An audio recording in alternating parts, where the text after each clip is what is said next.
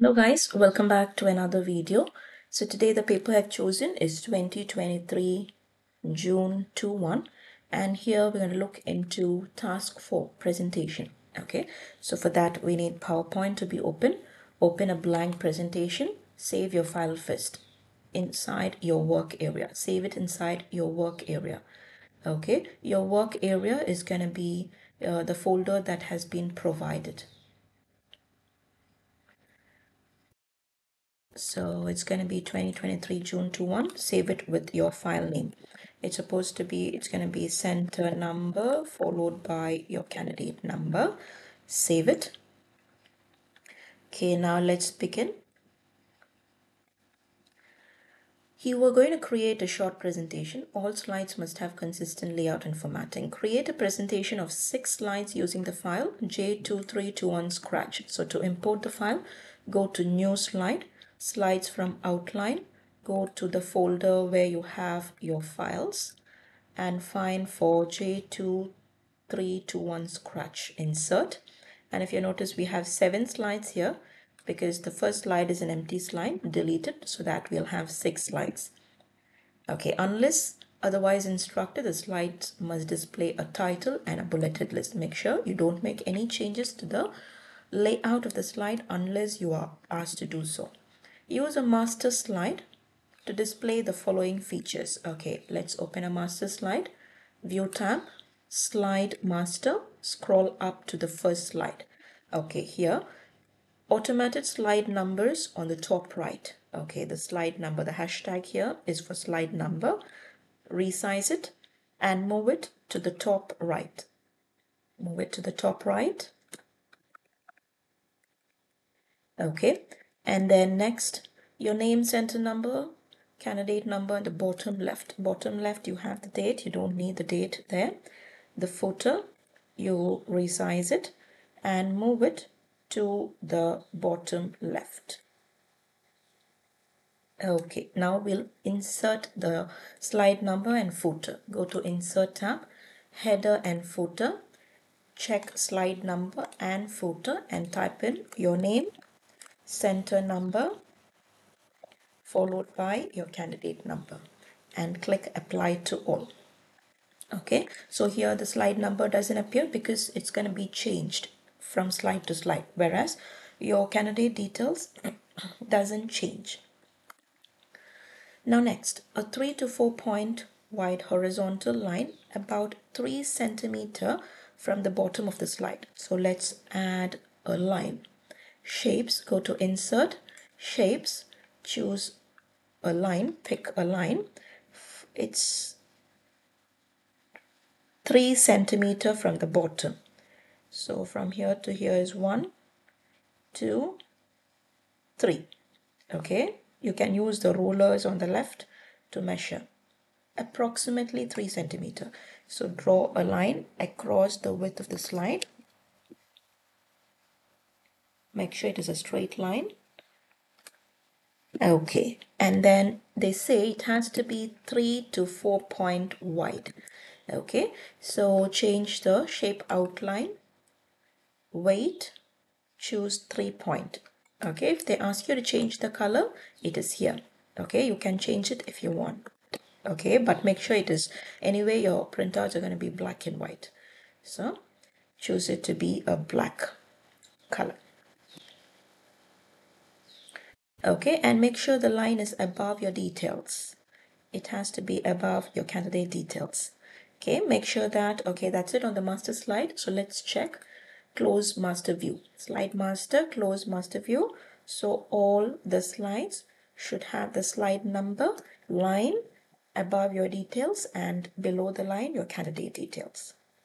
Okay, should not overlap on any of the slides. Format the first slide so that the title slide layout is applied with no bullets. So the first slide, you right click on it, layout, set it to be a title slide with no bullets so that the title and the subtitle comes to the center of the slide. Yeah, it's in the center and the middle of the slide. Now next, using the data in the file J2321 winners. Let's open the file J2321 winners. open the file.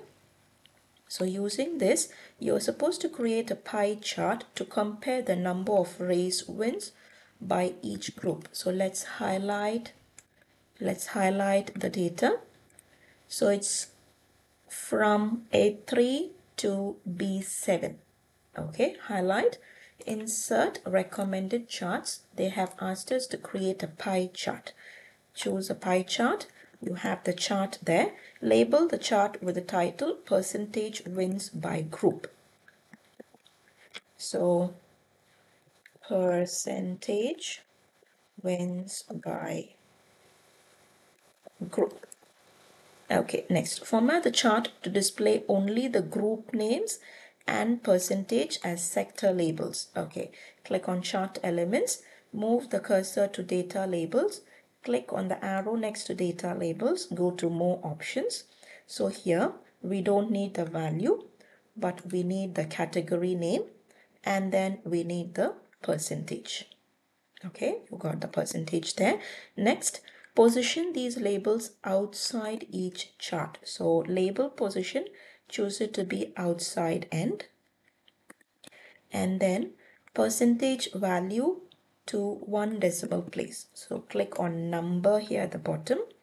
Category, set it to be percentage, and decimal place, change it to 1.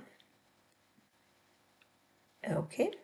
So we are done with that. Next, do not display a legend. Click on chart elements again, untick a legend. Okay, next, emphasize the group with the largest percentage by pulling only this sector away from the other groups. So the largest sector should be pulled away from the other sectors. So it is scratch fastest. So click on that and make sure only that sector is highlighted and pull it away. Click and drag so it stands away from the other sectors. Next, place this chart. So copy the chart, go to your PowerPoint. You're supposed to place this chart to the right of the bullets on the slide with the title Scratch Group Cyclist. So Scratch Group Cyclist is here. It has to be on the right. So move the content to the left and paste the chart here on the right. Okay, enlarge the chart so that it's clearly visible.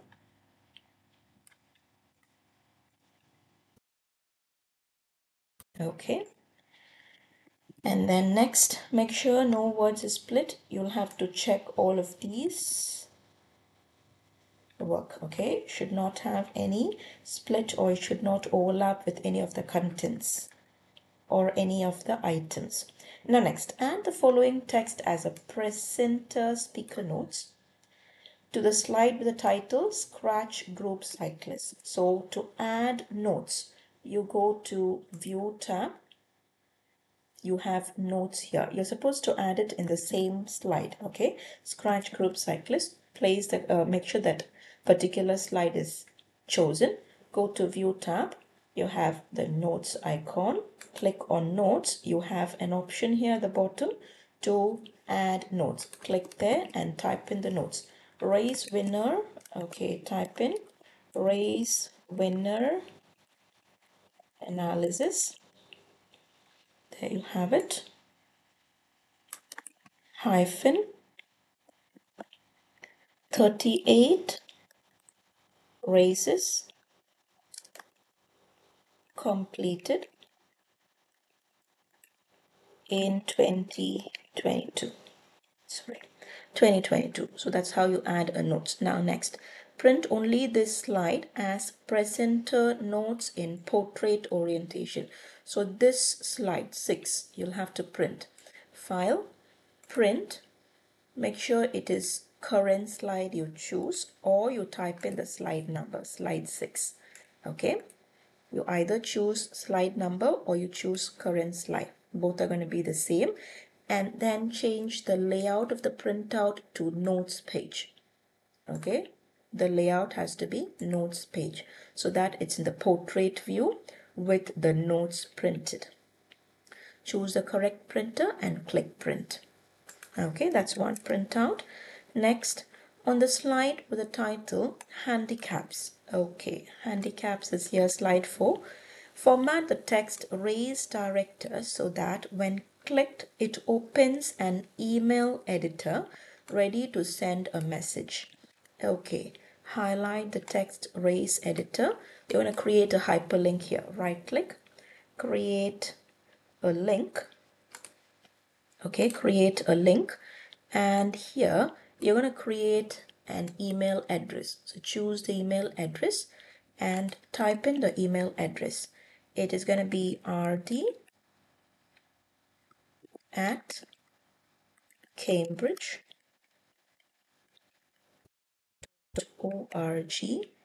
and then the subject with the subject line Raise Handicaps.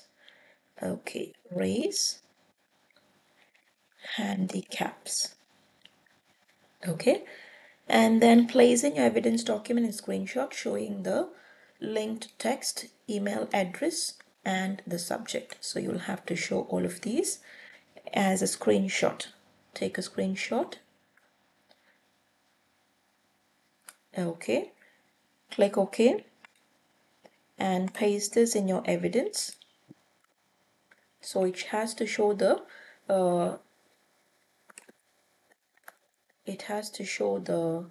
linked text, that is raise director, email address, and the subject. Okay, so that's the evidence. Save your evidence, come back to PowerPoint. So we are done with that step. Save your presentation, save your file, and then print the full presentation as handouts in the portrait orientation with 2 slides to the page, each filling half the page. So you'll have to print all the slides, okay? The full presentation. File, print, choose all slides, print all slides, and the layout of the printout, choose 2 slides. Okay, 2 slides. And you have it there. Then choose a correct printer and print. Okay, and then finally you will have to print your evidence. Once done, you will have to save your evidence and print. File, print. Okay, before printing, make sure there are no widows or orphans. Yeah. Save your file, print, choose the correct printer and print.